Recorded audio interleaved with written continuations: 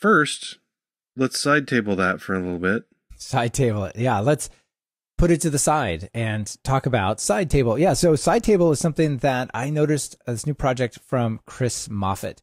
And longtime listeners of the show will definitely know that I'm inspired by visuals.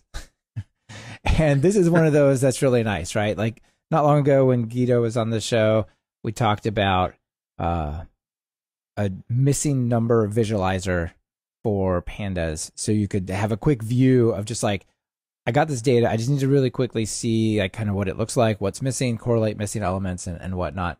And so side table is in this general zen of things. It's like, I've loaded up some data. I just want to quickly ask some questions and get a sense of what's going on. Like, I've got a pandas data frame and I want to be able to say, you know, can you just break this down by like, show me the top 20% of this and then group the other stuff into just like an other category.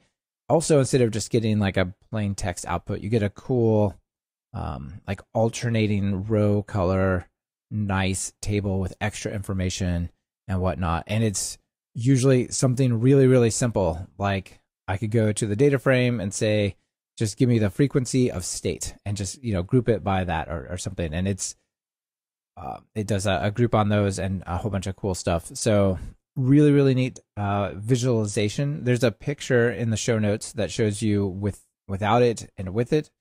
And given that the nicer version requires even less typing than the not nice version, I kind of like it. Yeah, and just out of the box, having just like the alternating gray and white stripes is good.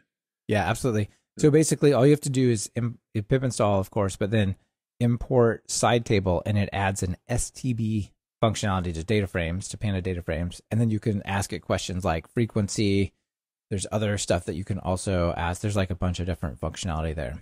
So really nice for exploring new data sets. And it's basically a supercharged version of Pandas value counts with a little crosstab mixed in. So yeah, it's easy to use. And if you're working with Pandas, especially in Jupyter contexts, you know, that's really where this makes sense. Give it a shot. I think it looks great.